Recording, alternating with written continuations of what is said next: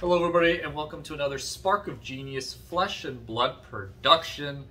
Super strange, we're all in person. We have Rob, we have Yuki, Lee Bender, Canadian national champion, of course myself, Eric, and we're in Pro Tour. So this is recording this on Friday night. We landed, me and Yuki landed Thursday night. We all landed Thursday night. I was there too. We were all there Thursday night. I'm really tired right now. It was a mad dash to after the Q&A. 7 days. After seven games of. Yeah, we just finished day one. So this is recording this on Friday. We just finished day one. Me and Yuki barely made it to the Q&A. Shout out to OKNY podcast. Oliver, just like hero moment, just saving us food. What a bro. Shout out to OKNY. Yeah, they were. Link in the description.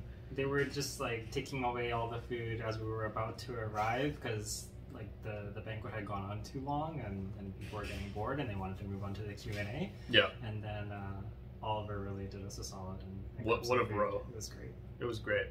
Without further ado, you'll see that we're doing our very first vlog. Neither me, Rob, or anyone with us is that good at vlogs, so apologies for that. But we got some B-roll, looks professional. Yeah, so we're gonna do one of these after each day, talk a little bit about like how the events went, how some of the cool swag there is there, and then you'll obviously see all the pictures in between here. So without further ado here, we do have the giveaway that is occurring here. We have given away one Spark of Genius match. This is the one we have left. We have given one away. So the ones that won is they've answered my questions. So they've answered the 5 heroes question, right, for the heralds and the mat. But Rob still has both of his. If you can guess the name of his dog, I almost said it out loud. My brain isn't functioning correctly. It's rare that I'm gonna say like my dog instead of like her name. Don't even. My dog. It's a gender neutral dog. So Pro Tour, everyone's coming in. Big ass card art everywhere, and it's a really big venue. It's like probably the biggest venue there was that we've seen, right? Yeah. It's very big. It's quite nice too. It's split out into like a calling section, like a side event section, and like a Pro Tour section in the back. For the calling, they probably like separated it out like, for the calling of the PT. So yeah, as far as the Spark of Genius members, I was playing in the calling. Right. That's a lie. I was playing in the Pro Tour. Sorry, yes. Trying to avoid playing in the calling. Yuki, our honorary Spark of Genius member, rocking the mat. I mean, pretty much part of the team as far all things are considered for this particular event. And the next one too, now I'm thinking about it. Anyways, point is, myself, Yuki, and Nghia, who's taking a shower, hopefully nobody can hear that right now, but the sound of that shower head is extremely whiny. So we'll see if that comes up later in the video here. But we all decided, after 3 weeks of grueling testing, and do I mean grueling, switching between, what, 5 different heroes? There was like Starvo, Chain, Prism, Lexi. Prism, Lexi. We went Prism, then Lexi, then Prism, then back to Lexi. And then oh my god Chain, question mark, and then oh my god Starvo, question mark. And then we just stuck with Lexi. And then we ended up sticking with Lexi. We locked it in about like 3 days before maybe? Something like that. Yeah, like 3 days before we locked in that we're doing Lexi. Then we got the list finalized about 2 days before, sideboarding choices here and there. All of us running the same list here. So we're gonna talk a little bit about it. I guess I could start. So I can start. Yeah. A lot of big names there. We have a lot of the American players. A lot of like the higher rated American players were there. We got Tarek, Rob Seigel. They're all repping the Dragon Shield house. All those guys. Then there's a fair amount of people from like the Oceania region, New Zealand. Of course, Matt Rogers is here. You got the LSS crew. You got James White. It's pretty cool seeing the panel, Q&A panel with James White in them. So that was pretty cool to see. But a lot of big names there, bringing Lexi. I ended up seeing Chain. I saw 4 chains. Let's say 2 chains times 2. 4 chains. 4 chains. 2 star. Oh, 4 chains and 3 Starvos. Okay, pretty even split then of top tier meta, I guess. Big. Yeah, it was 4 chains and 3 Starvos. So they were very different Starvo lists though. Like one of them was a completely different list. So I ended up, I saw 2 chains, ended up going into, and then 1 Starvo, 3-0, got called to the stream table. Saw another Starvo, he flipped Starvo. We have a control package. However, It's not as well tested as the regular package. It does work. However, we didn't really put as much time as probably we wanted to in it. So it's a good package. However, when you flip Starvo, it's very difficult for us to like, oh yeah, it's control for sure, right? So I just like sided in the regular Starvo stuff, and it was a Tobias Lind from Sweden. He's quite a good Ultim player. I know that for sure. And he pretty much just runs like 15 D reacts in Starvo, and he just like. He plays Ultim. He's playing Ultim for all intents, but he even said that after the thing. I'm just playing Ultim. It just looks like Starvo. And by the time I realize, I see the Rampart, so I think he's like regular control. But then he's running Fates, Sinks, Red. I think Blue Staunch 2, Turn Timber, like full suite here, right? All the 3 blocks. So like I kind of like trying to chip in for some damage, but then like the minute he plays the first Fate for scene, I'm like. Okay. Something's wrong here. Something's wrong. Yeah. As far as like he's definitely going like heavy control, and then I'm kind of like, okay, so I have to like start setting up like 6-card hands, Rain Razors, like really set up, and then I'm getting there, and then boom, Spinal Crush. I'm like, okay, sounds good. So that was the first loss. I ended up playing another chain, and then ended up, I think, into an aggressive, like a very casino Starvo. I think I was up 21-7 at one point, and it was crippling, fuse Starvo Oaken into Starvo Spinal, and that was the game, because that's Demsby the beats. And then I played into a chain and didn't get, I got like one of my ice arrows, which was super unfortunate. But that's Lexi. Like we all understood like that was the deck. Like you really do need to use all the resources to try to draw the ideal hands in different matchups. So I ended up X3. So I made it to day 2, so I will be playing tomorrow, but I have to win out completely to top 8. I have to go 5-2 to top 64, and I think 6-1 probably to top 32, probably. We don't really know how many people dropped. There were about 175 people that were X3 that made it to day 2. A good chunk of those probably will drop, because some of those were like, you know, like Tarek and Rob and like a bunch of players were X3. And they'd rather just have a fresh start. They'd rather just play the calling, right? Like have a chance to win the goal full tuning.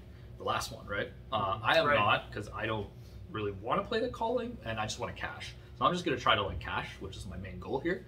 But then I think Lexi, I had very little reps into Lexi going in, but I think after like 20-30 reps, the sequencing got a lot more obvious, as far as like, oh yeah, you definitely want to like arsenal and land on a 3rd arrow and be able to like load fire. And if that's an endless and they take it, bring it back, and then you always have these tools at your disposal. Golden Shot to reload, you don't have the resources. Bolton to reload that floating, you could just use to like fire a sleeper. Like, it's like things like that you like pick up as you go, and Lexi becomes more fun when you understand the full suite of it. She has like a crazy suite of cards available. Things like Rain Razor, and Bolton Shot were really big in allowing her to like go above as like an aggro, not just like, of course, Yuki ran the Ice Lexi and Nats, which was a very like, it did damage, but it was a more controller oriented like ice build to counter the Briars, which did very well. Unfortunately for Starvo, you can't just sit and wait, otherwise you just get like whacked. It doesn't work that way, right? Yeah, and Rain Razors is a big difference too. Like now that there's Rain Razors, we're really leaning into that card, and between Rain and Art of War, the deck can play like the fuseless Ice Lexi, the fuseless Lexi decks that just try to go like Bolton pathing and just go nuts and do 5 arrows with like +3 on each of them or something. It's like almost like Channel Mount Heroic. Pretty much, yeah. Yeah, like build your own Channel Mount. Yeah. No, it's fair. So the deck can do that, but it can also play this disruptive Ice Lexi plan. So you kind of tempo them and keep them off balance with your on hits, and then you have a big like 25 to 35 damage turn. And I was finding I was getting one of those turns almost every game. Like it wasn't. It's not always going to be like the top end, but like like 25 damage minimum, and then I think my highest was a 43 damage turn in one game against an Oldham. So the ceiling is very high for the deck. If you that was dirty. Yeah, you could do stuff like that. You have 3 of a kind, just draw 3 cards. I mean, you set up and you have the Razors and Ice Quakes and whatever you want to play first. And you make sure you get it off. You don't oopsie daisies and leave an Art of War in the arsenal by accident. Play 3 of a kind. You don't want to do that. I did that earlier on. It's really quite poor. So that was kind of my experience. We did all the Pro Tour people. I don't think they announced this, but they actually got a specific Pro Tour mat. And Yuki can show off this beautiful mat. that's going for like $1 bajillion at the moment, I believe. A participation mat. It is a participation mat that only players from the Pro Tour received. And Hard there to were approximately 300-ish, maybe 350-ish players in the Pro Tour. Yeah, I think there's 370. 370. So it was really 370 of those, because you can't buy that off a ticket price, ticket combo. Although, does it say just Pro Tour or Pro Tour 1 on it? What does it say? It says Pro Tour New Jersey. It says Pro New Tour Jersey. New Jersey, So that meaning is that locked to is this like location. that is Yeah. locked. Yeah. And there's no zones on it, which is kind That of is- cool. that's different, it's a nice right? touch. Like, I it just kinda feels like really that. clean. I like that. and- Like the art on Yeah. Hard to Find Out is really quite clean. Yeah. Imagine maybe they'll have like the eye for like The next France Pro Tour. or something like that. Yeah, I could definitely see them doing more fables. That'd be really cool. Yeah. So that was that. We were given a water bottle, which again nobody expected, and It's kind of nice. enjoy your. Water This would be 500 metal. 500 right here. 500. And so it has the Flesh and Blood logo, and on the other side, this was like really fun. It says action, drink water, gain hydration. Go again. Trying to read backwards on the Yeah, screen. trying to read backwards on the camera is not easy. Don't recommend it. But So yeah, those were the PT. Of course, we got the Yorick. Yorick promo. And We the, got the final spring tunic Final spring, sleeves. yep. And that came with double-sided Yorick. anyone who played the calling or any of the event Yeah, packages any of the also got a packages. Yorick and a sleeve. The sleeves. And then they got the Channel Fireball deck box. That's right. We got a deck box too. Yep. So that was kind of my experience. I think Yuki can tell us about her. So both it's a special day. Both members of Spark of Jesus were on stream. Yuki was on stream a little bit earlier, so you can go check those That's true. streams out. You guys put on featured stream I was match. round 2, and I think Eric was round 4. I was round 4, and you were round 2. Different results, but that's life. And so Yuki can talk a little bit about her experience, and we can go to the Rob report. Called the Rob report after that. The The Rob report after that. My weather report. The weather report. It's humid out here. Talk to me about your day Yeah. without spoiling the deck tech that we're going to record later. For Not sure. yet. Later. So yeah, I went 6-1 on the day. Fantastic results. Super stoked. Everyone's pumped. Yeah, really excited. The deck's been performing really well. Just feels like the right choice. I played against a pretty wide range of decks. The most I played against is Chain for sure. I had 3 Chains. I think I had a Lexi, an aggressive Starvo, an Oldhim, and a Dash. And yeah, that's all 7 rounds. So pretty wide range there, and some things that I wasn't really prepared for. I was worried about the Oldhim match going in, but it ended up being really okay since I was able to, like, unlike Starvo, where Eric mentioned you don't know what they're on, Oldhim you knew exactly what to expect, and we could kind of bring in some extra lightning cards and really like play that game plan of setting up right from the start. And like I mentioned, I had a 43 damage turn that I set up against him that dropped him from 29 all the way down to 9 health through his whole hand and all his equipment. So pretty impressive if you're able to set up those big turns. And yeah, I was really happy with the deck overall. My one loss was to quite a strong Chain player. His name escapes me right now. I think it was Sam. I forgot the last name. But very well played by him.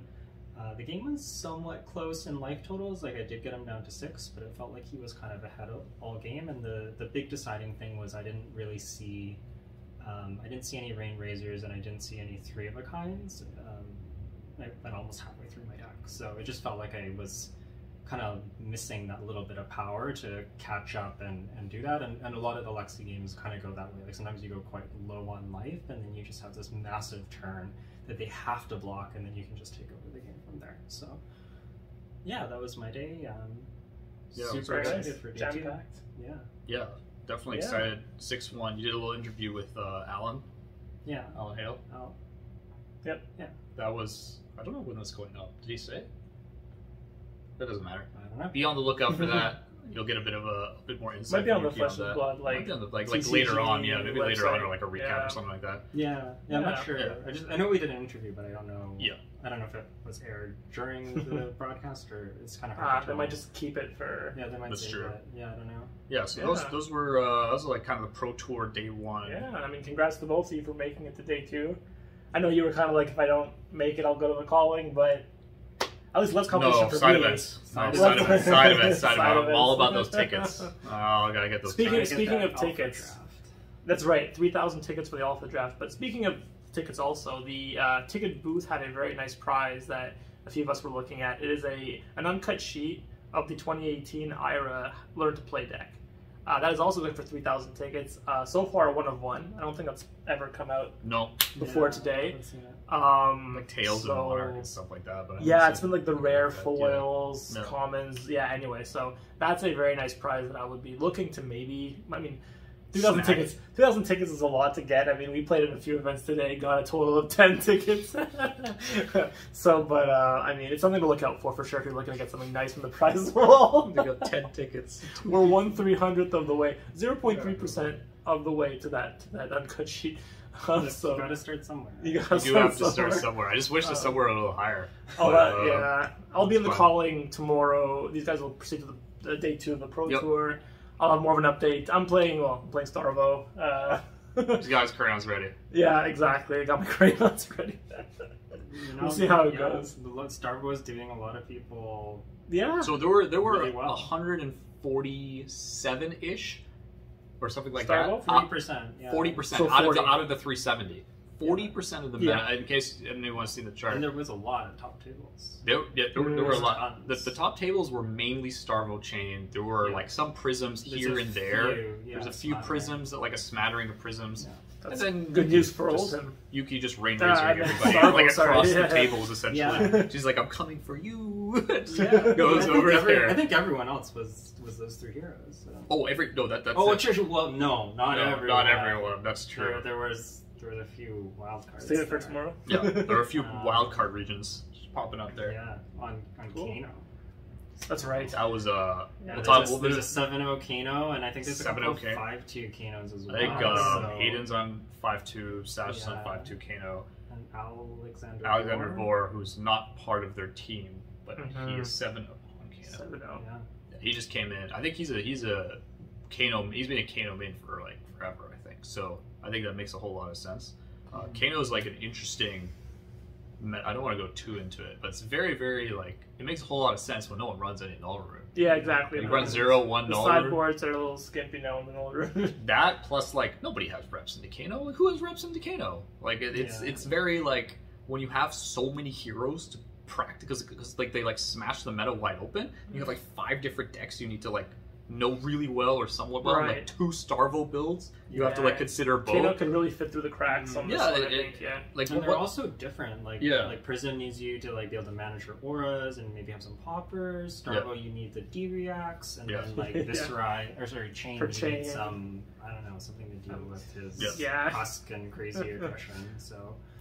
Yeah, you're pulled in a lot of directions, and it's hard to account for everything. Kano's like, it's my time to shine. No, it's true. Kano might end up winning the whole thing. Kano is like, there's multiple. There were 7 Kanos, and 2 of them are in really good spots. So it's already got a really good rate. 3 of them. There's 3 of them. Almost 50% like could probably potentially make top 8, which is kind of mind blowing when you think about it. I don't think anybody would have predicted that. That is a dark horse. Nobody put on their cheat sheet here. I forget what my dark horse was. Lexi. It was Lexi. Okay. Yeah, because of good. Yuki. There we go. Yeah. I'm just like, what, who's your dark horse? La Yuki. Yuki. Did you put Kano as your dark horse? No, I put Dash because you put Lexi. I'm like, I guess I have to pick something else, even though I was gonna pick Lexi. But that's totally fair. They got a lot of like kind of more content creator personalities. They got Rudy from Alpha Investments. They've got Steve Argyle. They got Steve Argyle. Signing they got cards and playing apps. What's his name? He's Italian. Federico. He's the it's Icelander and Lexi. No, maybe it's Lexi. I think it's Lexi. Yeah. Because Icelander. Steve Argyle is Icelander. Yes, exactly. At least the. Yeah, he's Viscera too, right? He did Viscera. Yeah, he did Viscera. Steve Argyle's Viscera. Yeah. So. Yeah. There was a lot of that.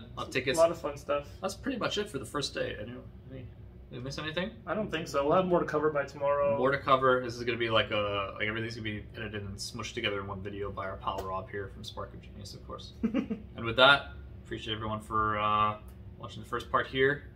Tuning into day 1. Tuning into day 1. See everybody tomorrow with some more news with our last member, Spark of Genius, who's not on the couch, but he's going to make quite the name for himself and prove everybody that he's not a Katsu one trick. So stay tuned.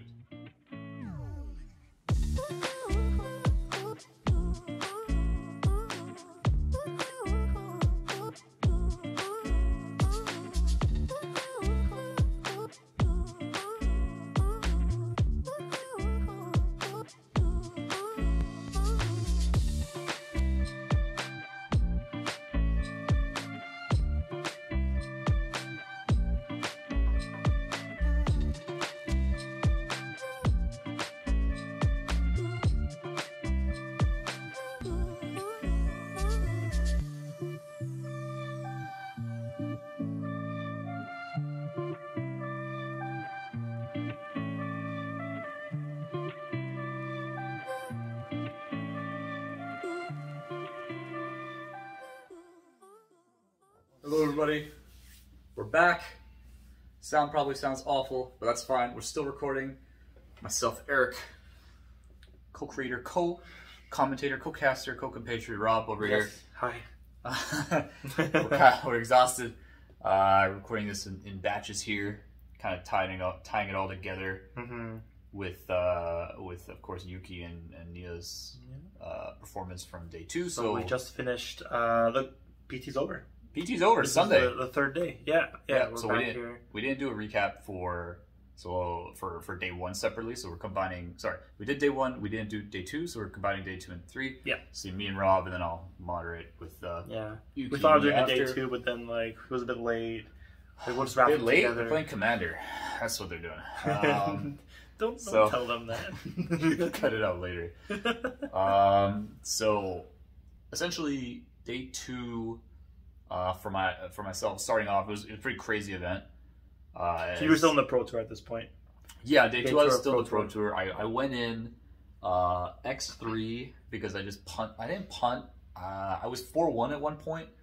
What was your record going in again? It was 5-2? No, 4-3. 4-3, sorry. So I went in, I was on stream game 4, so I was 3-0 going into round 4. I mentioned it a little bit earlier, just got stuck into a heavily controlled Starvo. Great player. He's a good player. I just didn't decide in control him, so I just lost. I didn't have enough pressure. Right. Just, it is what it is. And then I ended up getting casino rolled later on. I think I was on table 7 or 8, or I was one of those tables. I was 4-1 at that point. Right. I was doing pretty good. My seating was really good. And I was up 20-something to 7, and just I talked about it a little bit later. So anyways, I talked about it a little bit earlier. I went in X3, this was before. Went in X3, played into, so my day 2, I actually faced a couple Prisms, Starvos and Chains. So stale Starvos and Chains, oh my. But we had a little bit of Prisms in the mix. So early on, game 1, round 8, my first game of that day, it was against a Starvo, I believe. I think it was a control Starvo. No, it was a casino Starvo, I think. Okay. Control or casino? I think it was casino. Don't quote me on that. It wasn't control, because now I'm remembering some of the crazy stuff. It was one of those high roll games. Essentially, it was just I did what I could. I got them fairly low, but what ended up happening is I whiffed a 3 of a kind just straight up. I had tempo going in, which is what the deck was supposed to do. I had tempo, I had all the arrows. 3 of a kind, needed 1 arrow to kind of keep going with the tempo. Icy Encounter, Amulet, Winter's Bite. I'm like, it's not what you want to see when you play 3 of a kind. No, it's not. I had Remorseless out and 1 arrow. So what I did is I arsenaled, essentially Voltaire to set up on arrow, knowing I have 3 of a kind. So when I do 3 of a kind, I just need another arrow to have a 2 arrow turn. And I'm drawing 3 ice, so I only had Path of Helix in the arsenal. That's just how it goes. And then Starvo just kind of shrugged it off. So I kind of lost tempo in there. I couldn't really recover. That's Starvo. I won my next 2. One chain, another casino Starvo, which I played. Pretty much stuck to the game plan. Just got some good arrow fatigue shots, sleep darts. Did work. You'll see in the deck tech that we reveal this a little bit later. They did its job. Able to kind of control it from the beginning.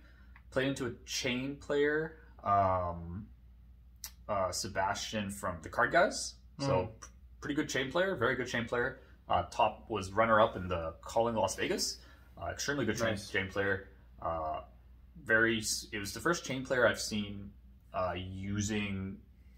I think he used the creepers. He played very interesting sequences, I think, that I haven't seen yet in chain to try to get around my taxes. My taxes, all the chillings and everything. So you just spawned with creepers before the first fight came? Yeah, he tried to go faster by using creepers earlier, which is not something I saw. Okay. He used creepers turn 3 or really, really early. Oh, okay. Every other chain saved it to the very, very end or something like that. He was very liberal in his usage. He was very liberal in his usage.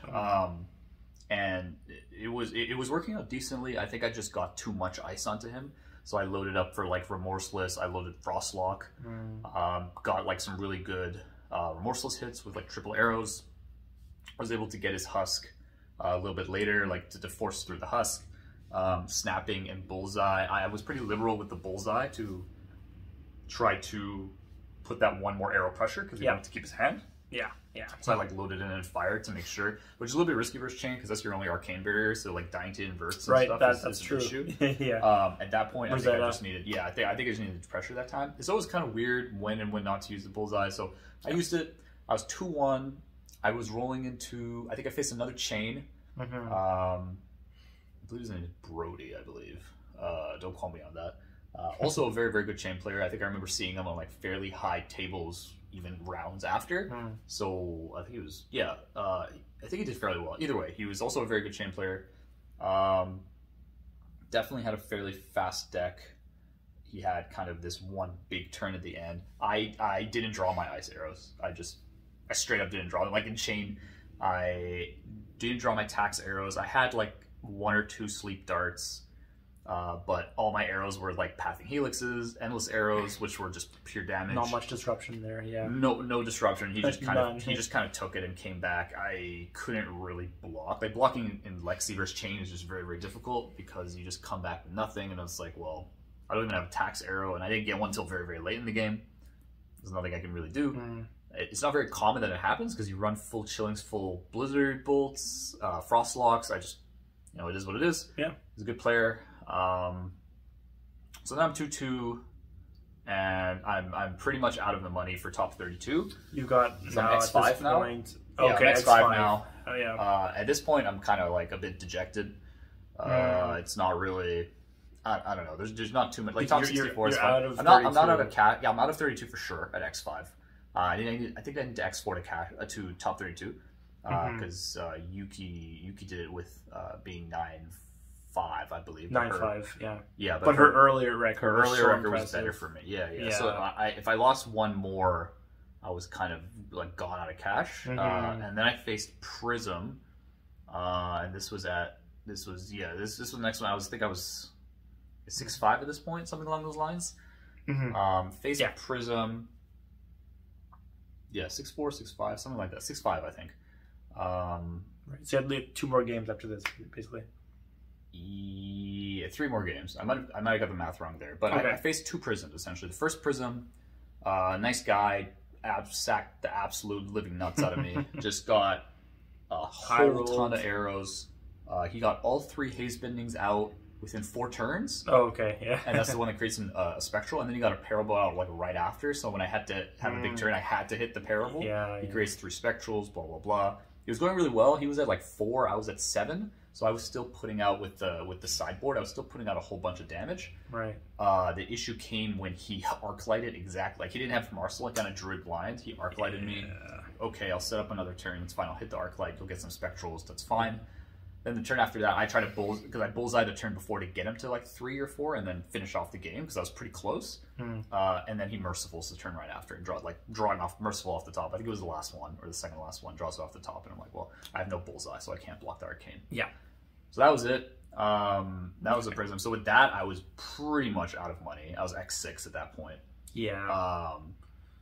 Faced another Prism, another chain, I think. I don't particularly remember. I think it was like I lost 1-1-1, something along those lines. Similar strat to both, but end of the day, didn't cash, which is fine because I was out of top 64 after that second loss, pretty much. Third loss, sorry. Yeah, after the third loss, after this, because when you're 6 losses in that kind of event, you're kind of not really going to be in the money most of the times, which is fine. Yeah. Pretty. The deck performed, I guess. The deck performed really well. Obviously, Yuki we'll talk about a little bit later, like how Yuki did. Both of our day 2s were kind of like, we got off to like good starts, but our day 2s were kind of mirrored with a bit of like unluckiness on our part. Like she also had some 3 of a kind issues, and like Starvo was doing Starvo thing. Thank God he's not a good. Yeah, but we'll hear from her later. We'll hear from her later. But that was my day 2. I wasn't. My only goal was really to day 2. As dumb as it sounds, like I was doing quite well day 1, but I have 25 or so reps on the Lexi list. Very little Lexi experience, not a hero I've played a lot of. It's kind of dumb.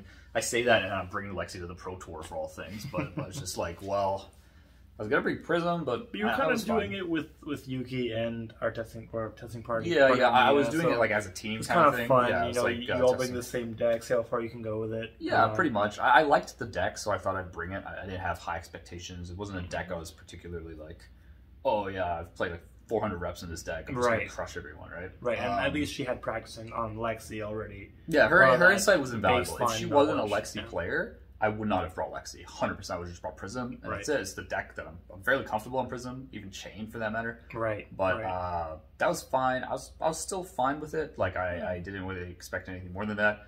And then how'd you top off day 3 then? Side events. Slept in. Yeah. Oh my god. Sleeping in. I had like 5 hours of sleep between 2 days. Maybe like 5-6 hours. Day 3 was like your vacation. Day 3 was vacation. Your day to do touristy stuff. Yeah, I have to say for someone pro tour, sorry. Because this is my first major Fab event outside of Nationals. This is the only big multi-day event I've done for Fab. 14 rounds total.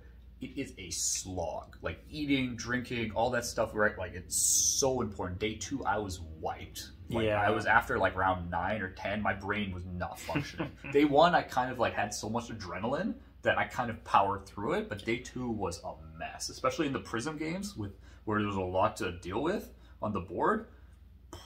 Like I was definitely suffering mental fatigue in those. Yeah. I'm not like making excuses or anything. I'm just being realistic. Like you need more practice in these long-term events. It's a thing. Like playing a bunch of callings, it really does help. Yeah. Making sure you have snacks between rounds. Hydration. Just getting food between rounds wasn't that easy if you were going like almost the time. No. It was really and the thing was like there were decks that were trying to fatigue me, and it was like it was the control starvo. I faced another control starvo that was my other loss. It was my last game of the day, day 2. He wasn't like control specific, but he was running Rampart, he was running Staunch. I think he had Sinks or something like that. The typical kind of more mid-rangey, like maybe 60 react kind of build. Yep, but it wasn't Casino, so it was a little bit more difficult. That being said, it was good. Slept in a bit, did a little sealed. We did a sealed event together. We did daily double. My deck was absolute garbage. I think I 2-2'd or something like that. Rob's deck was amazing. He just... I don't know what happened there. Misplay one of them, and the other one I faced against the Brian. I'll talk about my side right now, actually, since you're kind of giving it up. Yeah, that's pretty much it. And then we kind of watched the ceremonies. We got some stuff. I got Artist Proof Lexi. Pulled some stuff. Lined up for Steve Argyle. That was fun. I lasted for like 2 hours for each of the Artist Proofs. So awesome. So I mean, for those of you who watched part 1 of this update, yeah, Rob didn't talk a lot during that. He was on side event duty. Basically, his day 3 was kind of like my day 1, where I was doing side events. I was kind of doing the touristy stuff, lining up for autographs and stuff. Because I wasn't in the pro tour main event, but I did play in the calling. So day 2, I started out playing in the calling 9 a.m. I did bring Control Starvo. Well, I would say more mid range, not Casino. The version that does run the D reacts. Pretty much into every matchup. Disables. Yeah, exactly. Some of the non-colorful cards, the Guardian specific cards. So I basically started out going, I believe it was 2-0. I faced off against Akatsu, who I won, I think, in 5 rounds, even less. 5 turns? Yeah, no, the game ended in 10 minutes. Wow. I just got super lucky. Oaken olded. I think it was like Oaken crippling into like a non-fuse. All crippling. No, so crippling was not Starvo, but then I think I ended it off with like a Oaken Old fuse, I think. So anyway, it was 4 back-to-back attacks. He got 6 damage on me all game, and it was kind of gross. I apologized after that. In typical Canadian fashion, he apologized right after. Playing Starvo, I feel bad winning. It feels fine. I don't mind losing as much, but when I win on those terms, it always feels like I gotta apologize to my opponent. The guy actually got really mad and just walked off after that. So if you're watching, I'm very sorry. So I started off pretty strong, 2-0. I then lost round 3. This was into the mirror. So traditionally I don't do very well into mirrors, I think. So and it was Casino style. So I think he just kind of went much faster, and he was able to. I think he ran Art of Wars as well in that version of the deck. So he was able to cycle much quicker through his cards. For me, I'm just kind of crowning, using my D reacts to get over his damage. So anyway, he got the win on me. And then I ended up going, I think I won the next match. It was against Chain. So I actually won. I had 3 chains that day. I actually ended up beating all of them through fatigue. surprisingly enough. There was one guy I faced, I think it might have been that round 4, where he had, I think, 4 bounding demigods in his banish zone, but the turn where he had to go off, he drew no non-attack action cards, so he was not able to get them out of banished. He actually died to his own blood debt. It wasn't a fatigue. He died to blood debt that round. I think he had like upward of 8 cards in banish zone at some point. He just couldn't play and like menu with them. Brutal. So anyway, he was banishing well, but just couldn't get them out. So I was able to come with a clean victory off of that guy. Then I came, I think, as we went through the day, I went to 5-1, feeling really good about myself. You know, I didn't play much. I'll be honest, I didn't play much on the deck. That I picked up the deck a week before Pro games? Tour. Yeah, so maybe even less than I had to that. force you to play like half of those. I only got the deck because Eric wanted to play into Starvo, and I started playing. I was like, this is kind of fun. Bingo, bingo, bongo. With little practice I had, playing a deck that wasn't as hard to play was in my favor, really.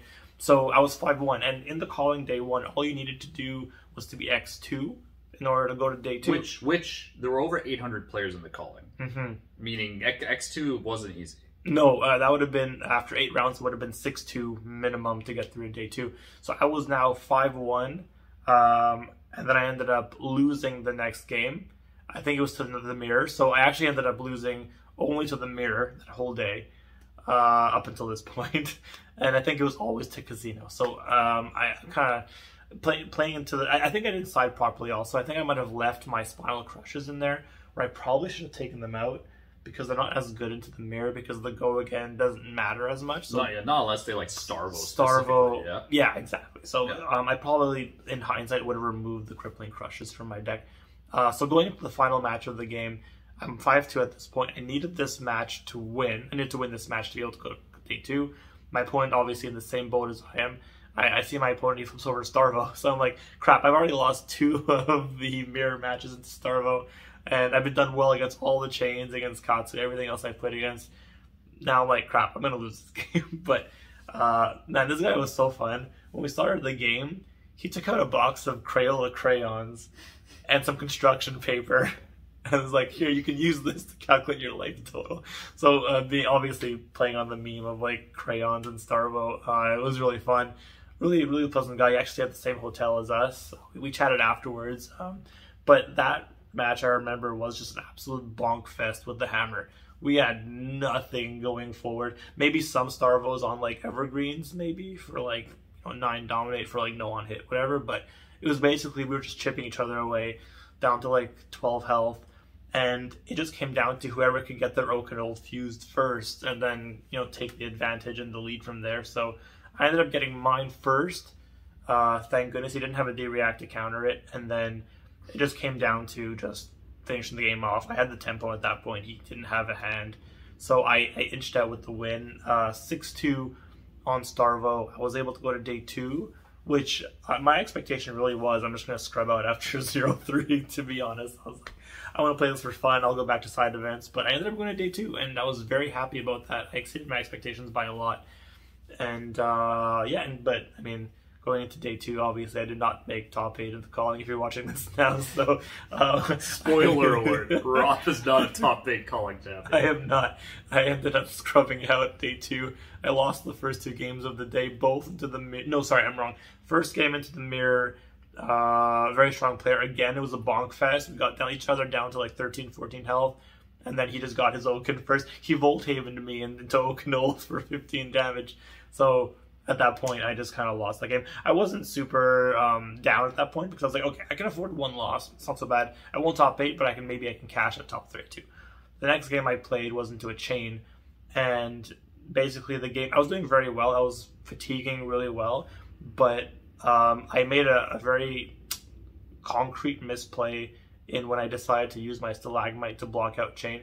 Stalagmite's very tricky in that if you don't use it right, you're much better off using the Rampart Shield, because the Stalagmite, although it does block for 3 overall, you can get much more block out of your Rampart head, especially against chain, because they're hitting every turn, and you can, you know, they do break the chain if they use their, you know, their shackle ability, so maybe you can get it twice per turn. Non-attack shackles. But non-attacks as well, of course, yeah. But it ended up that I used the Stalagmite to block on the second to last turn before he had his big turn, and I didn't realize his attack didn't have go again.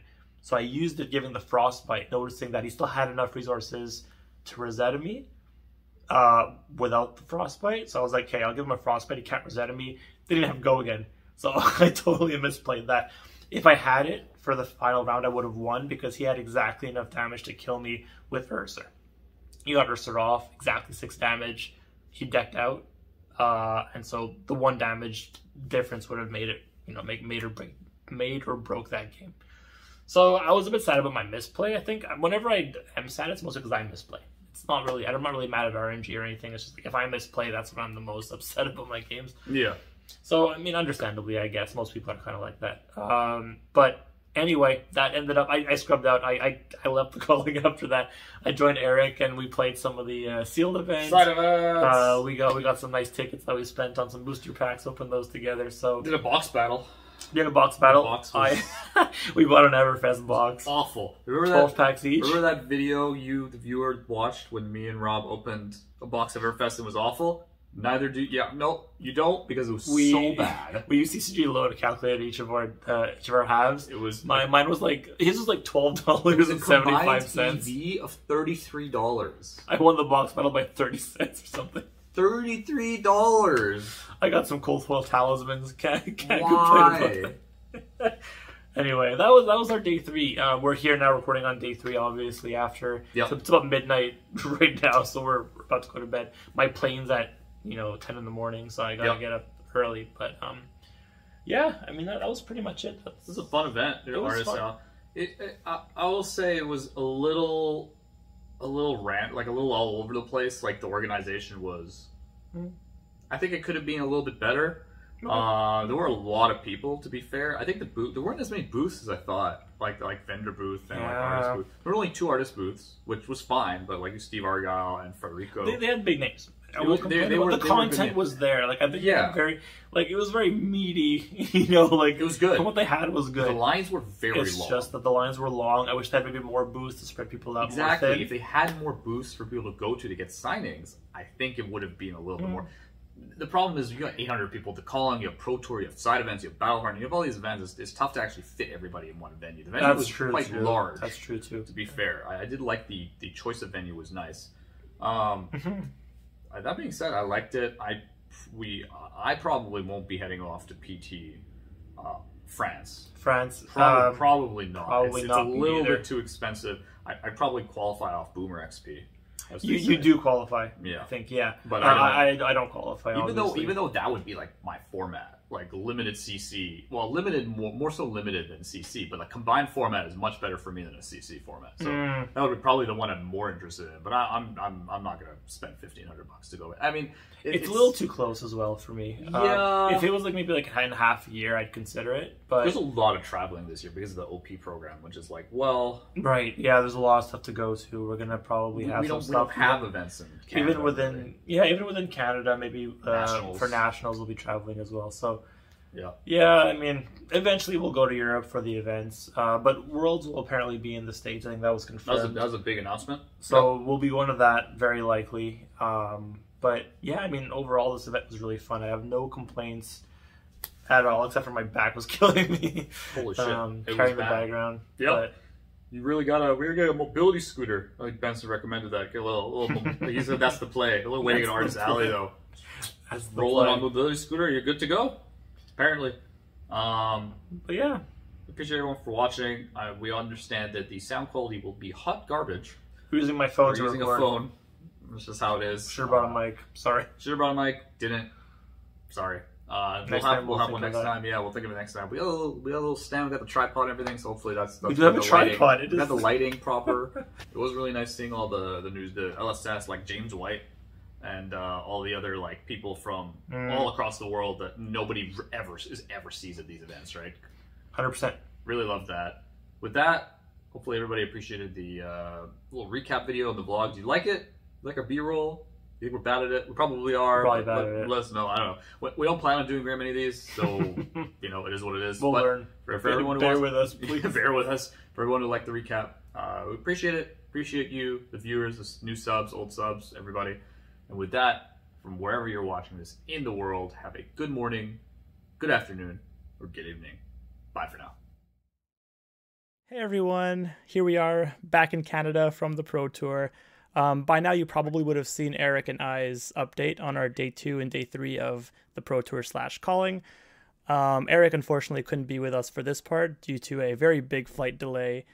But I do have with me Yuki again. So hi Yuki, nice to have you back. And a brand new face to the channel actually, but no stranger to any of us here. This is someone who's been with us since the beginning and has been very instrumental in testing the Lexi deck that Yuki and Eric have put together for the Pro Tour / the calling. So this is Nghia. Hello Nghia. Friend of the channel for a while and also a friend in real life, or at least he hopes. I hope he sees it that way. So yeah, let's kind of jump right into it. Let's talk about your day 2 and day 3s of the Pro Tour event. I guess Yuki, we can start off with you. Yeah, so going into day 2, I was feeling great. I was 6-1, which is like about as good as it can be. My first round of day 2, so round 8, was actually on camera. I played against, he told me how to pronounce his name. I believe it's Maciej, player from Poland, who is very, very strong. He actually ended up being in top 8. He was on Starvo. So that was a feature match that you could check out. Pretty interesting game. I think it was like very back and forth. He didn't get that many Starvo fuses, but he did have like very timely disruption, and it was like a little bit more of like a slow mid-rangey game than most games. So that was quite an interesting matchup. And yeah, it didn't play out the way that a lot of the Starvo games play out, where they're super swingy. It was kind of like a lot of like trading small damage and blocking. I ended up winning that game. After that, I played against Prism, who was Mike C from, he's like a fellow Canadian from Ontario. He was also 8-1 at this point, so it was, 7-1 at this point, so it was quite an important matchup. I ended up just kind of rushing him down, going pretty wide, being pretty aggressive. He wasn't able to really get auras established early. He was drawing more heralds, and I had like fatigue shots and taxing effects. And then in the late game, he ended up drawing auras when he was quite low and wasn't able to block. So he did get me fairly low in life totals, but it felt like I was always kind of ahead, and that put me up to 8-1. So again, just feeling super good about my spot. After that, I played against Nick Butcher on Starvo. I drew very, very well in that game. I was taxing him most of the time, and then had 2 very big turns, kind of like 3 of a kind Rain Razors kind of turns, where I got him very, very low, very fast. He did make a bit of a comeback at one point when he was able to chain a fused Oaken into a fused Spinal. But after that, I think he might have even fused again, but it was just like an Earth card. It wasn't. There was no on-hit attached, and then I was able to swing back and force him to block, because I think he was like sub 10, like maybe around like 8 life or so. So I ended up picking up that match against Nick. So I was at 9-1, feeling great. Played against another Starvo, and the game plan was going like pretty much exactly as I would plan, but I never ended up seeing any of those like Rain Razors, 3 of a kind, Art of Wars, despite going through almost half my deck. And it just felt like I wasn't quite able to keep up. Like I got him quite low and we were trading and it was fairly close, but I didn't have that big turn to kind of slam the door shut.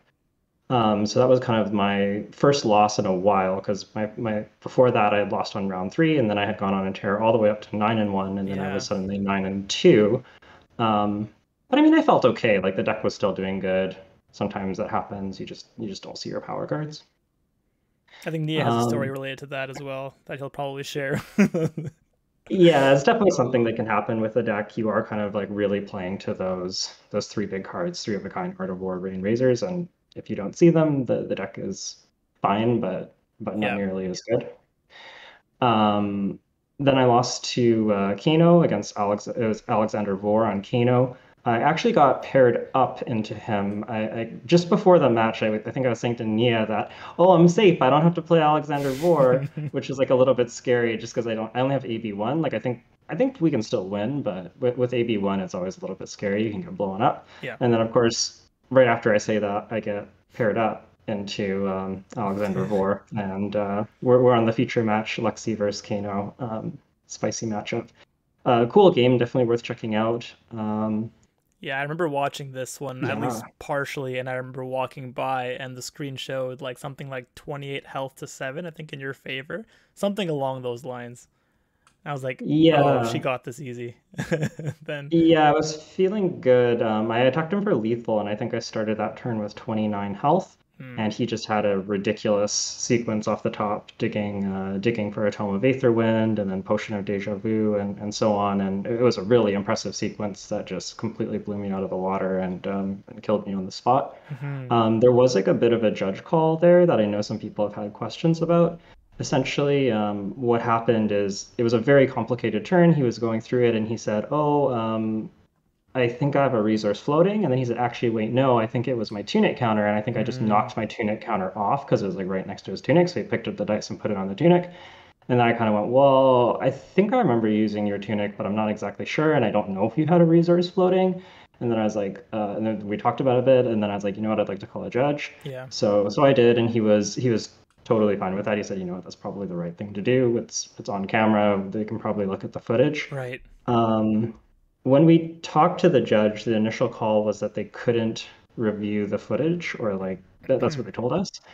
And so they tried to reconstruct the turn, but if you watched the turn up until then, you'd understand that it was really hard yeah, because Potion of Deja Vu's involved. okay. There was, and then he like opted 4 cards after that, and he had opted four Yeah, cards before the potion, so it was I just can't like even very imagine going convoluted. backwards through that. Yeah. Yeah, and like somehow he seemed to remember most of the details. Like he seemed Well, That's pretty that's confident, and impressive. yeah, and as he was talking about it, I was like, yeah, that sounds right. And we were like kind of able to piece like more together than I would Okay. have thought.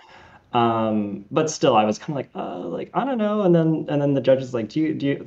So this is the turn. Do you agree? And I'm like, honestly, I'm having trouble even following it. Like I get like parts of it, but it's just like a bit much for me right now. Yeah, yeah. Um, yeah. So three of the judges ended up reviewing the footage. They agreed that that was the best thing to do, Hmm. and they determined that he had used his tunic, but he did have one resource floating, and that Okay. ultimately he probably just got mixed up. Because what he had told me was that after was that he said, "Yeah, I didn't do the math on how much damage it was, but I remember that I saw that I had exactly enough resources, and I had to play everything and not use Crucible or Metacarpus Right. nodes." So I think he was just kind of like going through the motions, and then was Yeah. like, "Wait, where was my pitch count?" Which is like totally fair. Yeah. It So was so a you were crazy you were turn. correct in assessing the tunic was used, right? Because you were like, well, I think you did use it, Yeah, but he had, yeah. yeah, luckily he had a resource floating from somewhere else. Yeah, I think he did. I think he had 0 resources. Then he went blue, Aether Wildfire, which is 2, plus Storm Striders, which is 1, plus another Aether Wildfire. So that's 5 resources, and Hmm. then a Snapback makes 6. So that would be the 2 blues, and then he played the Blazing for 0, which I'm was surprised already you remembered all it was 0. that. Well, yeah, I remember because I went back and watched it just Gotcha. just Yeah. so I knew, and it was indeed the right call. I was really impressed with the judges, actually. I think they did an awesome job. Hmm. That being said, it was actually kind of rough for me. It was almost a 50-minute judge call. I think we started it with about 20 minutes left in the round, and I think it went like 30 minutes past when the Oh, round ended. 50, 50.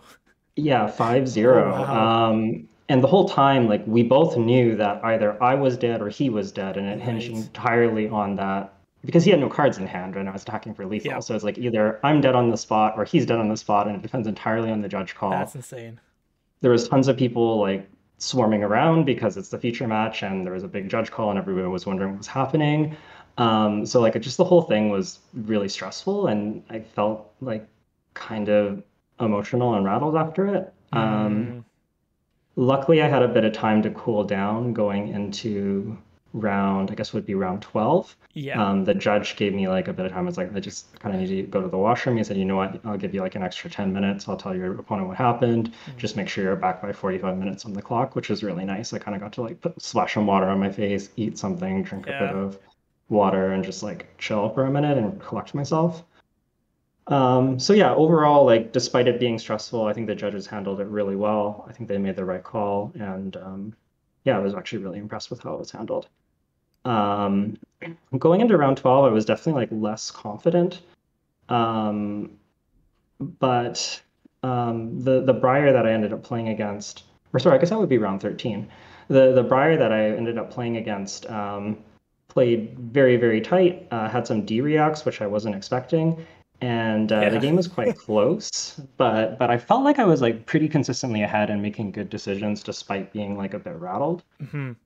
And ultimately, I ended up drawing like when I felt like I was getting close to being able to lock him out of the game and force him to block. I ended up drawing 8 ice cards in a row, so 2 turns of just ice cards, and they weren't the attacking kind either. So yeah, it just really hurt. Like I just needed to not whiff there, and I think I don't know for sure if I would have won, but I liked my chances. But you know that's how it goes. Playing a card game, it happens. Just unfortunate timing because I did need to win out from there because after the Kano loss, I was suddenly 9-3, and you needed to X3 in order to top 8. So that loss was a bit crushing. Just like out of contention for top 8 after that, and off the 8 ice cards is like a bit of a feels bad, a bit disappointing, you know, after running so hot. Just these things are just adding up. A lot of things are adding up at this point. Yeah, totally. And like overall, thinking back, like I don't feel like I was too tilted. Like I feel pretty good about my decisions. I don't see like major mistakes. But I also know that like I was definitely like the spring had like there wasn't the same like spring in my step, so to speak. You know, like I wasn't like I was in the mode and then suddenly I just wasn't after that game. And that it's hard to quantify how much that matters. I think I understand too, because at that point you knew you were out of top 8, right? So knowing that it's kind of like you're not really striving for the same goal anymore. If top 8 was your goal all along, right? So it's kind of like your standards have dropped, and now that also affects your play a little bit because you're less motivated maybe. So yeah, I totally understand that. Yeah. And then my very last game was actually in the Briar that I ended up losing to and making top 8. Actually, I think top 4 because I believe he beat a Kano in quarters. So congrats to him, like very well played. Then my very last round, I played against another Aggro Starvo. It was Gregor Kowalski, who's a well-known MTG pro. The game was not particularly close. I think he ended it with like 30 life. I think combination of being like pretty bummed out from the last game and like maybe not making the best choices. Like I can't see any glaring mistakes, but I also felt like I was just kind of like playing a little bit timid. But even more than that, I would say the biggest thing was that I had some very like average turns where I was kind of pushing like 8 damage with on hits, and he was like very happy to block that because he had like bad hands, and he's just like, okay, block this and like swing the hammer, which is not great for me. And then when I did draw into the kind of like 25-35 damage turn, but whenever I did, he had like a spinal or a Oken or a crippling. Bad timing. So it just didn't really break my way, and the game wasn't very close. But I think that, you know, had he missed in 1 or 2 of those key spots and not had the disruption, then it could have been quite different. So I ended day 2 at 9-5. I was pretty upset because at this point I thought I was out of top 32, which is what you need to get the PTI. But luckily I actually ended up making it on breakers, which was like I was actually really excited because I had sort of like conceded that like, okay, I didn't get there. That really sucks. It was due to, I guess, the losses being so late, right?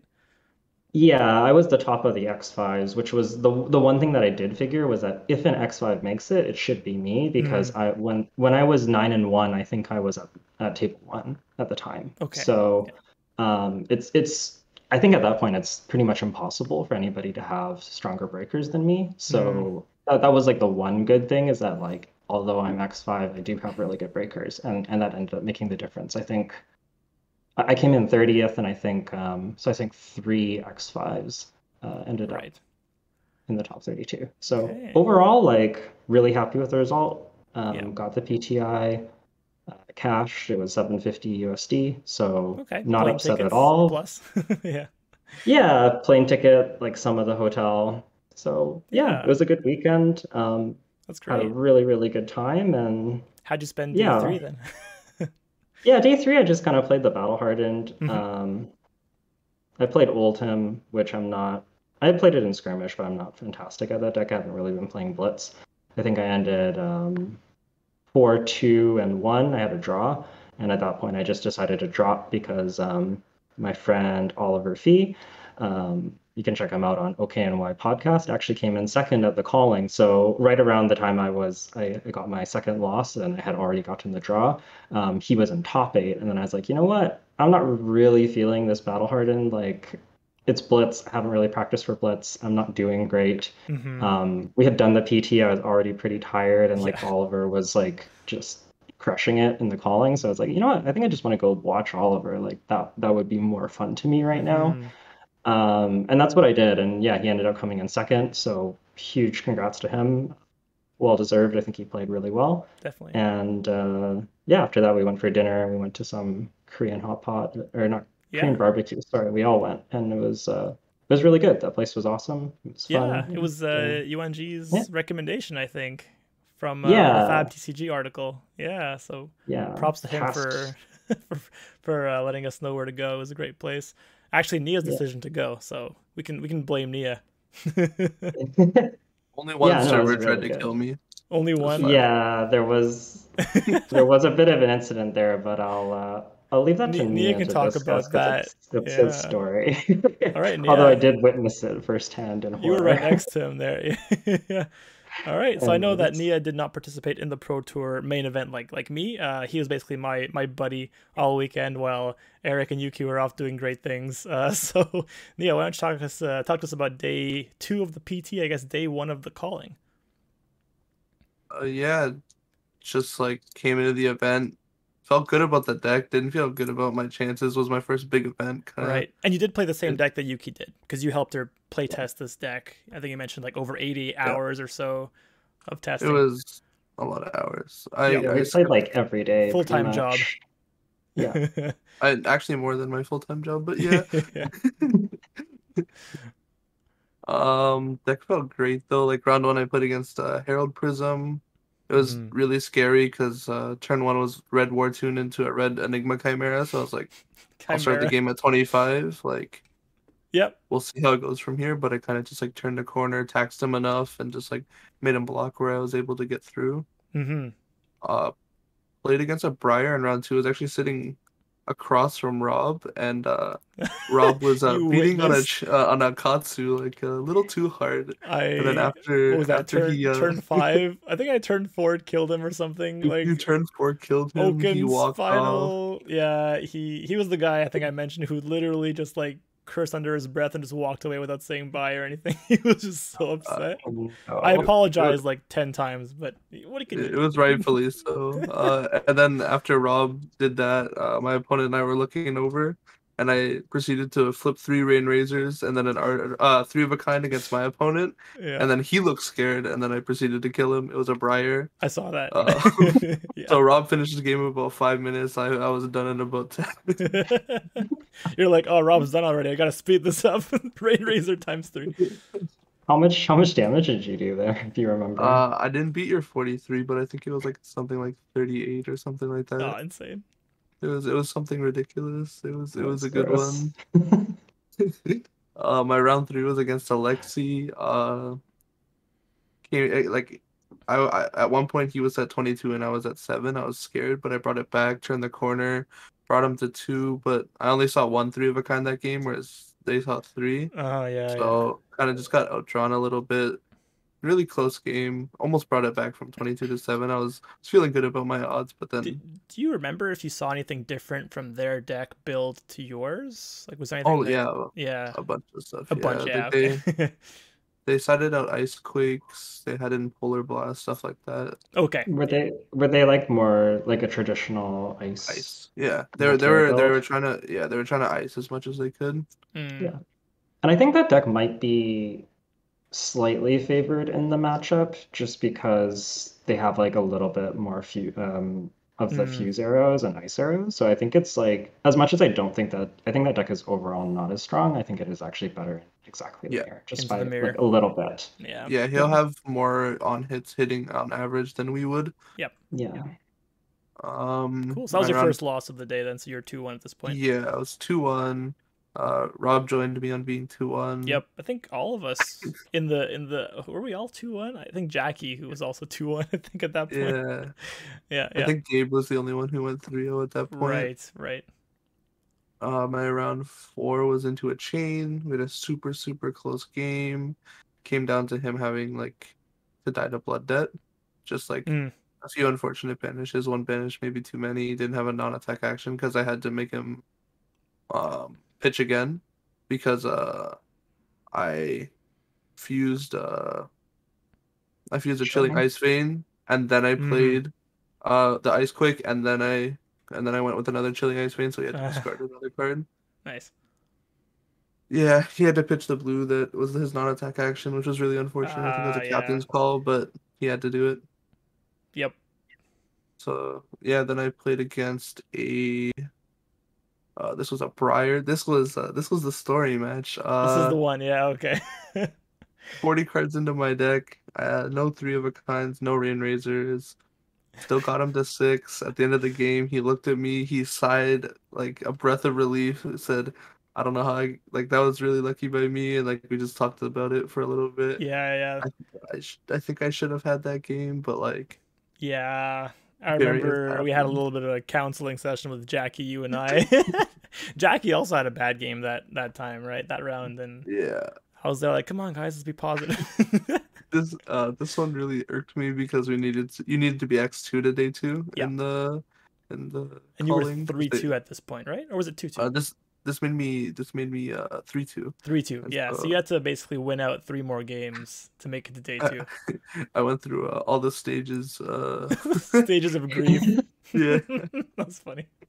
After that, I just I went in. I played against a Reiner the next round. We had a really, really close game. It came down to we were both at 1, and just I had to sit there and pray he didn't have the D react, and he didn't have it. Yeah, just gotta avoid reckless swing for the rest of the game now. Yeah. Then my round 7 was against Katsu. I know how to play against Katsu pretty well because I'm a Katsu main. So yeah, whenever we mention we have a friend who's a Katsu main on this channel, it's always Nghia. Nghia is the Katsu main that we refer to. Yeah, just like the like I knew where to block, and then just like tax effects and like any of the discard effects against him just like cripple the deck. Like if you have to pitch a blue to be able to like do your turn, like you can't. No, like on my turn, like to do a chilling ice vein, there's just like nothing to do. If I Winter's Bite him, I 1-for-1, but I heal like 5 health. It's really, really good. And then my last round of the day, this was round 8. It's a pretty long day. So here you are 5-2, right? So this is the match that determines whether you make it or not. Yeah, we all had our win-and-ins. Rob and I both won. We were so happy. Rob's match went forever. Oh, I think we were like 5 minutes at a time. Starvo versus Starvo. It was hammer bonk fest until like 13 or 14 health. Then I managed to draw my Oaken first, and then, that's when you win the game. Happened to me also in top 8 of the calling, where we were bonking each other, and I was 13-14. He drew his Pulse of Volthaven into Oaken Hold. I was like, all right, it's over. But yeah, we were both pretty stoked. I think this is before we went to dinner, I think, together after this, and we were all pretty happy. We were kind of flying a high a little bit on making to day 2 of the calling, so it was a great time.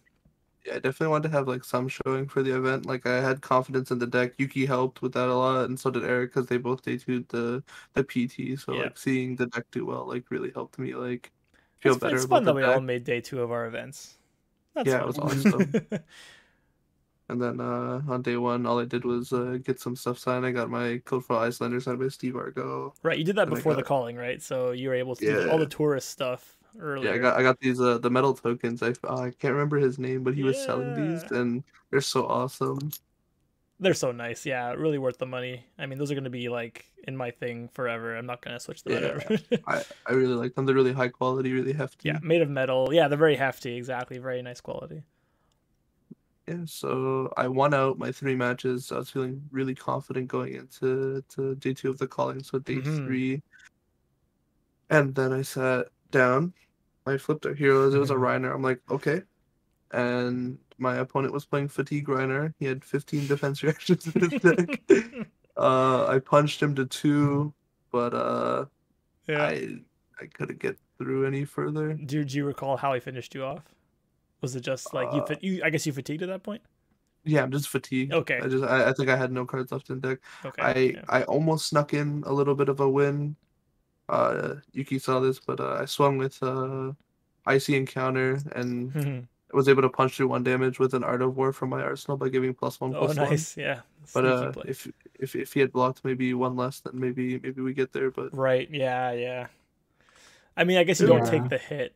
I guess, yeah, as Reinhardt, you'd kind of avoid the on-hit regardless. Yeah. So, but could have been He greedy. was just playing... Yeah, he was just playing like super safe. There's like a few turns that Nghia set up where like I think he tried to get over with like Rain Razors, and then he just had all the D-reacts for you or something. It was I mean, he had all of them. Every D-react you can imagine. Yeah, like what was it? He had 2 springboards also in that deck, right? It was he had 3 of Unmovable, Favorite Scene, Sync, Reckless Swing, and Springboard Somersault. Yeah. The one attack I thought I was getting through, he went Sync, Springboard, and I went, okay. Didn't see that one coming. It's like, all right, if you want it, fine. You worked hard enough for it. Springboard makes sense in the deck. I just didn't expect the 15 D-reacts. Like, Springboard makes sense because it's a D-react that you can pitch to hit with the club. But... I think, like, consequently, if you're playing into a lot of Starvos, you do want all the D-reacts, and then at the same time now, it's like it's also affecting the Lexi matchup because D-reacts really hurt the deck as well. So, kind of, they go a long way, those D-reacts. So I knew I wasn't in contention for top 8 at this point because I lost too early, but I wanted to try to make top 32 because you still cashed. Yep. So I just had to win out. My next round I played against Chain. I don't think I dropped a single game to Chain this weekend. I think I went 4-0 against them. I think that's expected, kind of, right? Like Lexi does play very well into Chain. Yep. It didn't matter play draw. I think I got Husk every turn 2. With the turn 2. Yeah, turn 2. My turn 2. Yeah. Wow. I think every single game. Feels bad. Maybe except for one, but yeah, for sure. Like Husk turn 2, like, whew. Deck sick. Wow. Round 11, I played against a Prism. I think I was playing like as well as I've ever played on day 2. Like I was just like playing my best, like knowing when to hold back, when to push for more damage. And then played against a Chain in round 12. Ended that game too, I bet. Yeah, in 12 minutes. That one was my Slaughterfest. Yeah, it was everything that like you want in the Chain matchup from the Lexi side is like what I got. Like I ended every turn with like a sleep dart. I always started the turn with like a fused arrow and just like bingo bango, he died. Bingo bango bongo. So you're going now into the final match, is that right? This is my win in for this is the 32. Win in. Okay, yes. I played against Prism. He was a really nice guy. He actually like tests with Tyler Horspool and them. It's probably good. He played fantastic. Like we both played fantastically. I think like both of us at the end were just like we talked for like an extra like 15 minutes after the match, just like talking about the match and like like lots of praise for him. His name was Steven. Really, really nice guy. Turn 1, I actually managed to get his Phantasmal Footsteps because he blocked with them, and then I lightning pressed over them, so I managed to punch through and get his boots on turn 1. Nice. So I was like, we're in a pretty decent spot. We don't play any poppers, but I'm like, if I ever have the opportunity to pop with a lightning press, like now's the chance that I can do it. Yep. I flipped up a lightning press somewhere in the middle of the game and just like threatened it for like half the game, so he had to like sit there on the block the whole time. It's better to not play the card at that point. You keep the intimidation factor going for a while. Yeah, he played super tight. Like he was like after the first turn, he looked a little frazzled because I broke his boots, but then he like pulled it back, and then we've had like really really good match, and then at the end, he misread his life total from his last game because they were side by side, and he thought that he was at 2 when he was at 1, and he said, "I'll take 1," and And he's like, okay, I'll go to 1. And then you were like, wait, you just killed yourself. I'm like, yeah, you're taking lethal, and we kind of like backtracked. I know I probably shouldn't have let him take it back, but I really didn't want to win Yeah. by just like a match I shouldn't have won, because like I wanted to win through like skill, and we both played really well. Right. And I respect him a lot, so I let him take it back, and he ended up winning off of that. But like, I don't feel bad about it at all. It would have been a pretty, I guess, like dissatisfying moment if you had won at that point. After it's like, oh, okay, I'll just take 1, but like that's lethal. Oh, never mind. Like, I guess at that point you'd feel really bad, kind of enforcing that he takes the damage, right? Yeah. Whereas you had the right to, because it is a high level tournament, you had the right to say like, look, you took it, like that's game. But I think you made the right choice. You probably feel a lot better now that you did make that choice than if you hadn't. Oh, even like 5 minutes after, I didn't feel bad about it. I felt it was the right thing to do. Like, he played amazing. He was a super nice guy. Like, if he was making like stumbles and like misplays all along the way, I probably wouldn't have let him take it back, because it's like, he's just been making misplays, and then that's just like something he did. But he was playing amazing, and it was just like one misstep that like we were both nervous, and he was at 1. I didn't want him to lose like that. He still went through with his play, but I was one turn cycle, like I was one draw away from hitting my second cycle where I stacked a Rain Razor. So I was one turn away from being able to punch through him. Pretty much being able to win the game. Yeah, he got there. So like, I'm glad I did it. I think the match was a great match. Yeah, it's great sportsmanship on your part, I think. I want to believe he would have done the same to you. I think that it's always better to like. It does suck to lose the game, but I would have done the same thing. I'd be in your shoes, I think. I think most of us said that we would do the same thing. Yeah. Yeah, I think so. Yeah.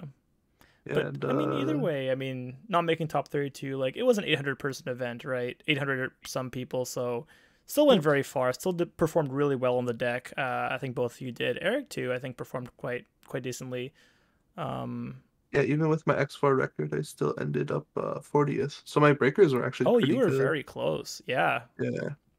So like, if I won, I probably would have ended up in the 20s, like low 20s. Maybe even a little higher, but like. But there was no break for 16 anyway. It was 8 and then 32. It was 8 and 32. Yeah. Awesome, yeah. And so this was the final day of the Pro Tour. So yeah, you went to top 8. Oh, you didn't go top 8. You did all of your rounds for that day.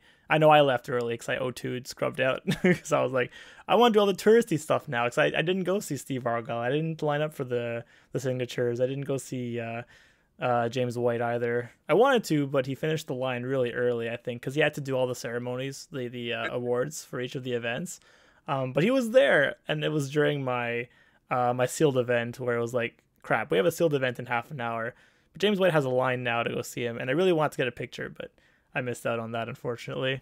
You also chickened out a few times during the weekend. That is true. I mean, hey, when he walks with like a purpose. Like he walks through, and I'm not the kind of guy to be like, hey, like stop him midway and like talk to him.